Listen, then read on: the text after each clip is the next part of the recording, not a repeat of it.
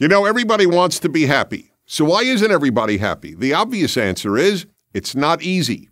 And one of the single biggest obstacles to being happy is that people naturally compare themselves to other people and assume nearly all of them are happier than they are.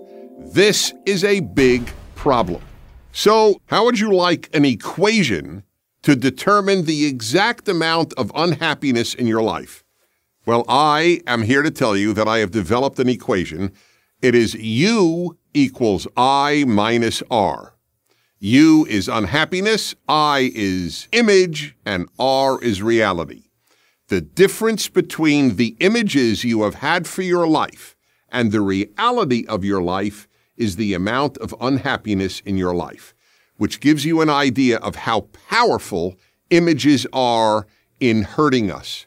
It's inevitable. Everybody has an image. As you grow up, you imagine what life will be when you get older. I had very, very powerful images, if I may be personal, and it'll help here to be personal because I have gone through this. I imagined that I would be happily married, never divorced, have 4 perfect children sitting around the table discussing politics and theology every meal. Well, it didn't quite turn out that way. I was divorced. I was divorced with a child. And my kids didn't always want to talk about theology and politics. Sometimes they didn't want to talk at all. Sometimes they wanted to talk about sports or about music that I couldn't stand. Now, I had to realize very early in my life that I would either have to abandon my image or I would be miserable the rest of my life. And this is true for just about everybody. Very few people live out the image that they had assumed their life would follow and become. That's what the midlife crisis in so many people is about, whether it is male or female, especially for men. They reach 35, 45, 55, and then they think, wait a minute, I'm not nearly what I had assumed I would be in terms of accomplishment and achievement. I thought I would be the CEO. I thought I would be a president. I thought I'd be the president of the United States. I thought I would be earning this amount of money. I thought I would be one of the most respected members of my community. And then I would say every man ultimately fails the image that he has had for himself. That's the biggest part of what midlife crisis is about. Images kill people. Think of anorexia. Some teenage girls and young women have an image of how they want to look. And in some cases, they will starve themselves to meet that image.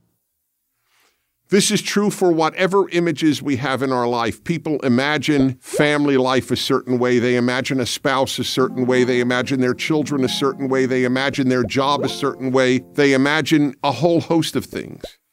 And then those images are very often shattered. So what do you do about it? Well, there are 2 things. One, either develop a new image and enjoy that, or just celebrate the reality that you now have. Maybe the reality you now have is pretty darn good. You don't need an image to ruin it, because I promise you that that's exactly what the image will do. And that is why U equals I minus R. Unhappiness equals image minus reality. I'm Dennis Prager. Join Prager University. Click here to subscribe to our YouTube channel. Click here to sign up for free at PragerU.com for quizzes, contests, and prizes.